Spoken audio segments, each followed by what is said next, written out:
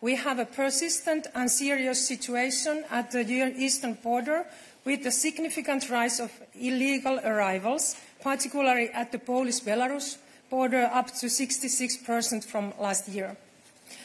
We know that Russian authorities, they are facilitating these illegal movements with more than 90% of migrants illegally crossing the Polish-Belarusian border with a Russian student or tourist visa.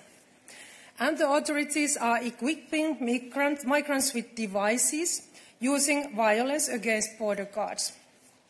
We have to move to the next level of threat. This is why we are speaking about weaponization of migration. With today's communication, we are sending a clear signal of support to the affected member states.